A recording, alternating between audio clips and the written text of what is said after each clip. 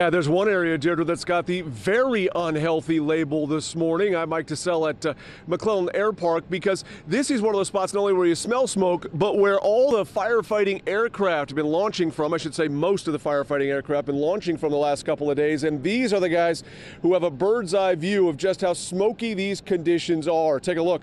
Live Copter 3 pilot Dave Allen was one of them who captured some video yesterday just to show some of the perspective on how smoky conditions are all over Northern California because of these different fires that are burning. The smoke so thick it actually obscured visibility between Dave Allen and the other aircraft that were flying in midair. But on the ground, again, you can certainly smell the smoke this morning, especially depending on where you are in the valley. Take a look at this real-time air quality index. You can see the unhealthiest air almost envelops the valley in almost a horseshoe-like fashion. The unhealthiest air curving from Sacramento to the west and then north through Woodland and then back around to the east into Grass Valley, which is where we saw readings throughout the morning that were in the very unhealthy air quality index area. Interestingly, though, that pocket, Rockland, Roseville, up through Auburn into Colfax, and then around in the Placerville area, the air quality not nearly as bad as the other areas this morning. The air quality there just in the moderate level. But back out here live as we move into the latter part of the day,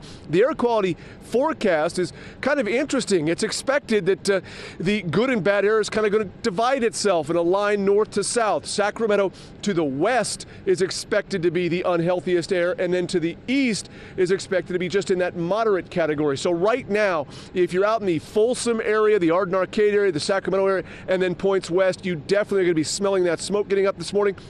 However, if you're getting up in Auburn for your drive to Sacramento, don't be surprised if your morning starts out without the smell of smoke, but then very quickly turns into the smell of smoke the closer you get to Sacramento.